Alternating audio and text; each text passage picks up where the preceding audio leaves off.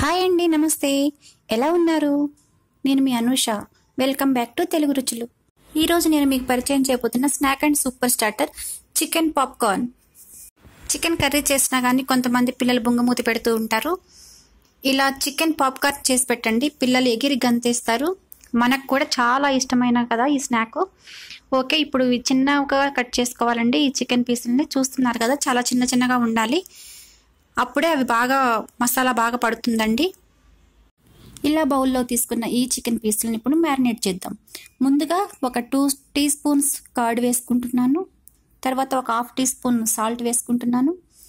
ఒక 1/2 tea spoon కారం వేసుకుంటున్నాను. ఇవన్నీ బాగా మిక్స్ అయ్యేలాగా కలుపుకోవాలి. దీన్ని 1 అవర్ పాటు ఫ్రిడ్జ్లో పెట్టుకోవాలి.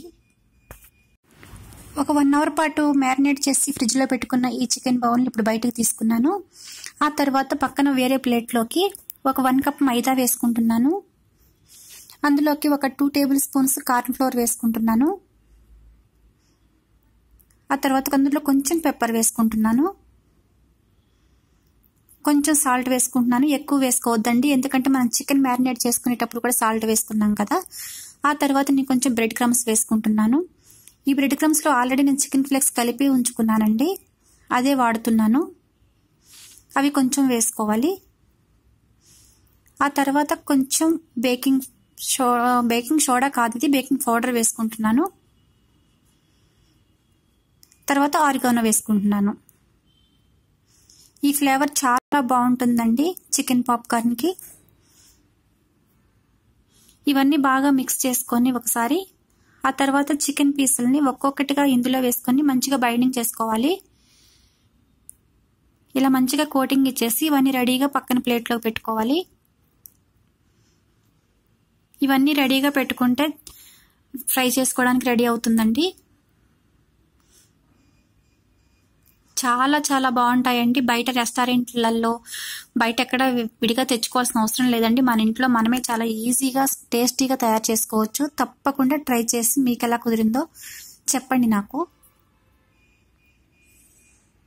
ఓకే అండి, ఇప్పుడు డీప్ ఫ్రై కోసం ఆయిల్ పెట్టుకుందాము. ముందుగా స్టవ్ వెలిగించుకొని దానిపైన బాండీ పెట్టుకొని అందులో డీప్ ఫ్రైకి సరిపోయినట్లుగా ఆయిల్ పోసుకోవాలి.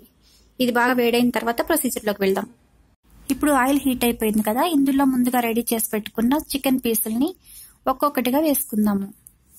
ఇది లో ఫ్లేమ్లోనే వేయించుకోవాలండి, అస్సలు హై ఫ్లేమ్లో పెట్టొద్దు, ఎందుకంటే పైన కలర్ వస్తుంది కానీ లోపల అస్సలు ఉడకదు చికెన్.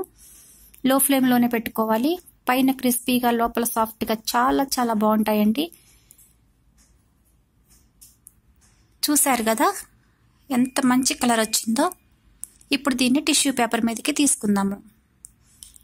ఎక్కువగా ఆయిల్ ఏమైనా ఉంటే టిష్యూ పేపర్ పీల్ చేసుకుంటుంది. ఓకేనా? ఇలా రెడీ అయిపోయిన ఈ చికెన్ పాప్కార్న్ని మైనస్ సాస్తో కానీ టమాటా కెచప్తో కానీ సర్వ్ చేసుకోండి. మరిన్ని టేస్టీ రెసిపీస్ కోసం తెలుగు రుచులు ఛానల్ సబ్స్క్రైబ్ చేసుకోండి. మీ ఫ్రెండ్స్కి రిలేటివ్స్కి షేర్ చేయండి.